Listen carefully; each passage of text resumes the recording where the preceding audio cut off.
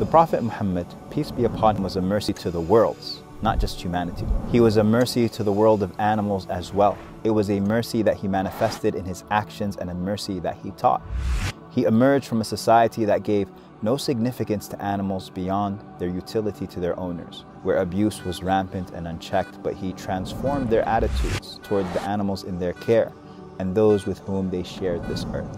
His every interaction manifested that mercy. In a military campaign, some soldiers had come across a bird and her young. In the absence of the Prophet Muhammad, peace be upon him, they took her young and continued on. When the Prophet Muhammad, peace be upon him, returned, he saw the mother bird in distress, beating her wings on the ground, to which he made an amazing statement that would teach a nation.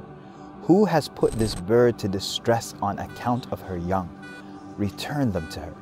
He taught that a woman entered the hellfire because she imprisoned a cat, starving it to death, and that a prostitute entered paradise for bringing water to a thirsty dog. He was asked by his companions if they were actually rewarded for being kind to animals. His words have echoed for over 1,000 years. There is a reward for kindness to every living thing. He taught that livestock be treated humanely, that their owners not starve them, overwork them, overload them. He forbade that they be struck in the face or branded in the face. And he taught that animals never, ever be used as targets. He taught that mankind fear God in regards to animals, and that they will be asked about their treatment of them.